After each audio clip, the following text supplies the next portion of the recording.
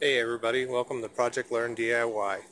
This week we're just going to cover a project that we already did and didn't record when we built it, but I wanted to show you guys anyway. We have a garden flower bed that we had built out of old pallets. So let's go over it. Hope you enjoy.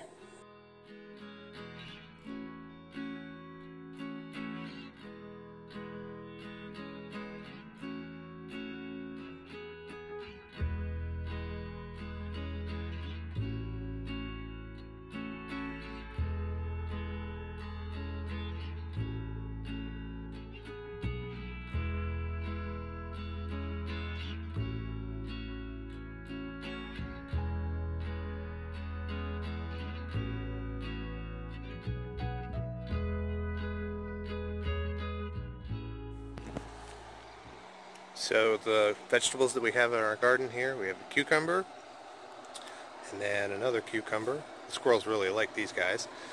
And then we have pepper plants. We got a little pepper guy on there. And then another pepper plant. I think we have 5 pepper plants altogether. And then we have our tomato plant, which, as you can see, goes really far up. I think it's taller than I am, and I'm 6 feet tall.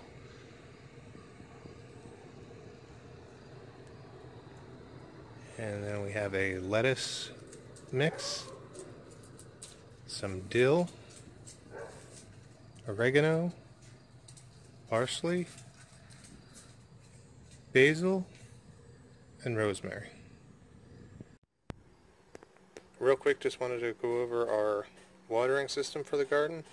We have our splitter coming up here. It's a 1 to 2. We go into our timer, and then from here we go down to our hose, and then this other one here goes to the regular hose for everyday use.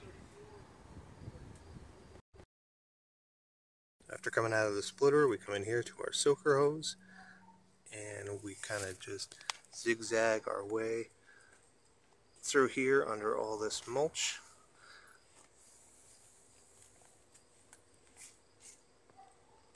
And then we've spliced it in here to a salad hose so that we can go over the garden underneath the bridge. Once we come out of under the bridge, we go back into another soaker hose, which we then zigzag throughout the garden. So we started our own little compost pile. Right now we don't have anything to put it in, but we did get some of those 55-gallon drum food grade barrels. Found them on Facebook, I think, for like $5. We will have a video on how to turn one of those into a composter as well. If you have any comments or questions, leave them below. Thanks for watching. To make sure you don't miss any upcoming videos, click the subscribe button and the notification bell. And to keep up with the latest, our social media links are here. See you soon.